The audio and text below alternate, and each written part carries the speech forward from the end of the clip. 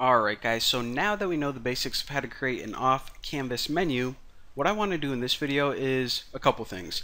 First, I want to show you how to create some advanced functionality for it, and what I'm going to be doing is showing you guys how to create the left menu like before, and also a right menu, so you can have dual navigation menus, and I'm going to be making this menu bar at the top.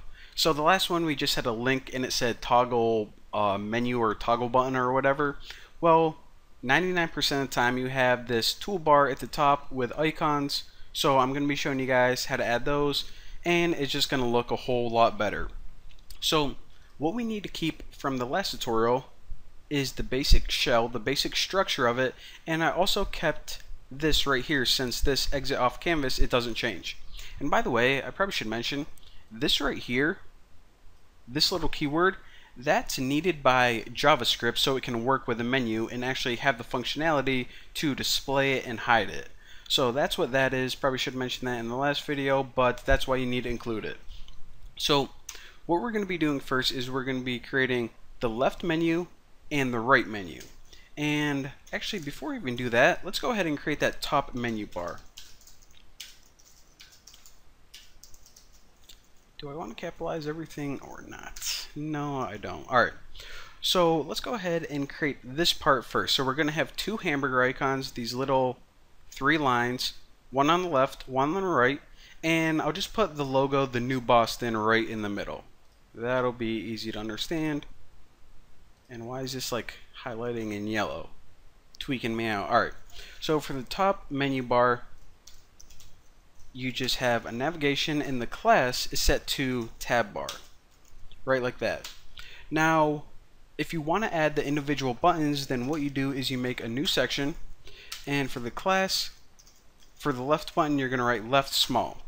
Now you write small because you don't want it to take up like an equal amount of width as, you know, the main logo in the middle. You just want a little section because it only needs to be the width of the actual button inside. So that's our section. Now inside this is where we actually put that icon, that hamburger icon. So the class of this is left off canvas. Remember, it's toggle. And the other one is menu icon. Nope. Alright, there we go. Now inside here, this is where things get a little bit weird, and let me make sure I have my dead link so I don't forget. We're going to put a span just like this, but we're not going to add any classes, and we're not going to add anything to it. All we're going to do is we're going to make an empty span. Now you're like, why would you do that? Why do you need that? Well, Foundation needs an empty span because this is how it says, okay, I'm going to put the icon, the menu icon, those three lines right here. So why they made it this way, I'm not sure, but you have to yell at them, not me. So that is our left button, right like that, and let's refresh and see what we got. Alright, so we have our main tab bar. This entire dark thing is a tab bar, and this is the left button. And as you can see, whenever we click it, it's trying to toggle a menu that doesn't exist yet, so we'll create that later on. And I might as well keep that nice and tight. Alright, so after that left icon, I'm just going to have the middle section where it says the New Boston. So, you know, I have some branding in my app. So section, not sec. Section, there we go. Boom, tomato, tomato. Now the class for this is a built-in class. You can add middle to middle align everything, and tab bar section. Now inside here, just add heading 1, and for the class, set it equal to title. And for your title, you don't name yours New Boston, but mine will be the New Boston. So now we made a title that's going to be displayed in the middle top of our little navigation tab bar up there. So the only other thing we need to do now is, you know how we have a button on the left? Well, we're going to make one on the right, so it's going to be really similar to this. So for the section, of course, it's going to be right small, since you want it to float to the right. And instead of toggling the left menu whenever we click it, we want it to toggle the right menu. So we need to design two separate menus, and that's what we're going to do. So This one toggles the left. This one's going to toggle the right. And then we got some branding going on, looking good. So now let's go ahead and make up our actual menus. So for the left menu, like before, we're going to have an aside. And for the class of this, it's just going to be left off canvas menu. Now in here, just going to make an unordered list, and I'll just say off canvas list. So this is actually probably a better way to make your navigation menu instead of just making, you know, your default standard unordered list. It gives you a little bit of default styling, and I'll show you some other cool tricks as well. So inside here, have a list item, and you can actually have a label.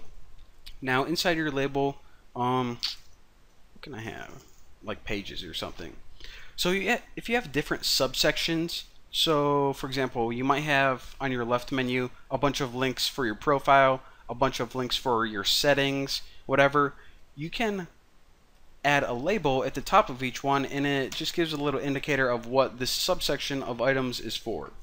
So now, let me just add. I'll just make one link, and then I'll let you guys be creative and do whatever else you want to do. Alright, so the rest is just a regular list item. Let me show you guys what that does. So this, we don't have enough content or any content at all, so that's why it's not displaying. But you can see that the label is clearly an indicator that, hey, this is not an actual button that you can click, and your buttons appear as big buttons. So when we actually make some content and stick it in there, you guys are going to see those menus a little bit more clearly. But now what I want to do is I want to make the right menu. So change this to right. Off canvas menu, so now whenever we press that button on the right, it knows, hey, this is the one I'm supposed to be toggling. And off canvas list, we'll just say, I don't know, maybe the menu on the right hand side is your friends list and displays all of your friends, which is no one. Not even in my fake examples do I have any friends.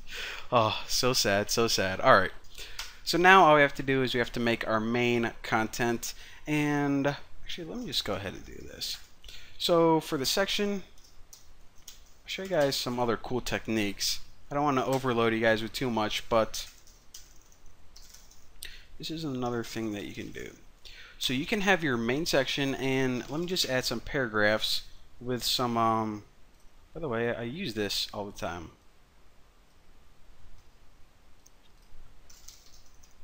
Bacon Ipsum. It's like lorem ipsum, but it gives you like words about bacon. And let me just copy this.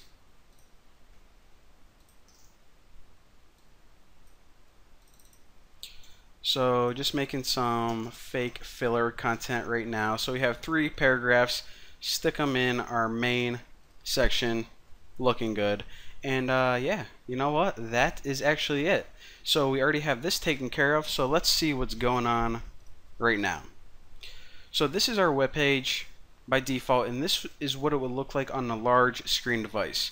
Now whenever we click this left menu, toggles the left menu, and now that we have content, you can see that this is the label, and it's a little bit smaller so the user knows not to click it, and these are your individual buttons that would go to a different page or whatever you wanted them to do.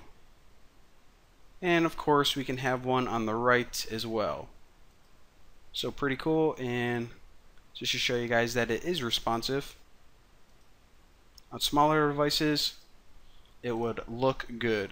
So actually for the chat app I'm making, like I said, I'm going to have all the rooms right here, so you know, if a user wants to chat with their family room or their friends or maybe their work, they can select the room, and then once they're in the room it shows all the people or users that are in there. So it's going to be pretty cool, but just wanted to demonstrate that. So hopefully you guys enjoyed how to make a more advanced and slightly better looking toggle menu layout. So thank you guys for watching. Don't forget to subscribe. See you guys next time.